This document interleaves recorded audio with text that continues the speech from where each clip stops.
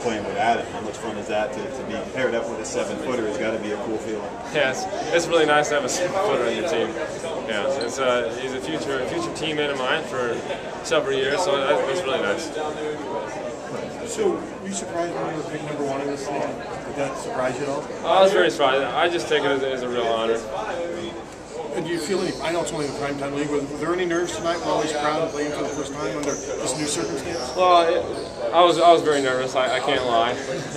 You know, this is my first game in a long time. So, being off for a while and just working on your own, you know, coming in here, it's a lot different experience, you know, with the physical play and the intensity that these games bring. Does it feel different too now, knowing the circumstances? Just that you're a Hawkeye now, or going to be? I guess, yeah.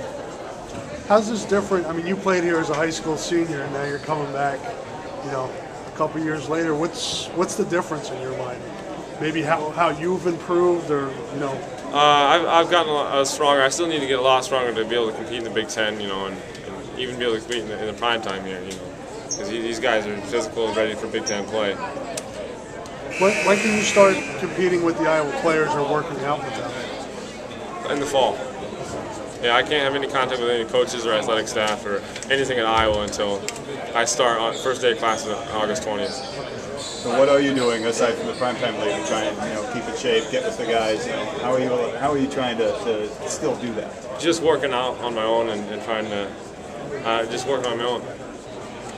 Does it get lonely? I mean, is it kind of a solitary discipline where you just kind of have to be self-motivated? Yeah, you really have to be self-motivated because you don't have your teammates pushing you every day, and it's a lot different. What do you think of this crowd tonight?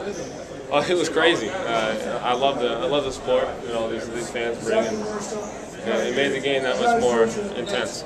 A lot of people haven't heard from you except maybe in the paper or something like that since this whole thing with your transfer started. Can you just kind of take me through your emotions, your reactions as everything was playing out from when you first said, I think I want to leave Wisconsin till now? You know, after I decided to leave Wisconsin, I just wanted to make the right decision for me, and then once I decided to come to Iowa here, since I thought that was the best fit, you know, I got amazing support from people, and it's been great. What was that like, though, seeing your story play out in such a public forum? I didn't really pay attention to that. I just wanted to make a decision that was best for me and just focus on that. Have you been able to play pick up with some of the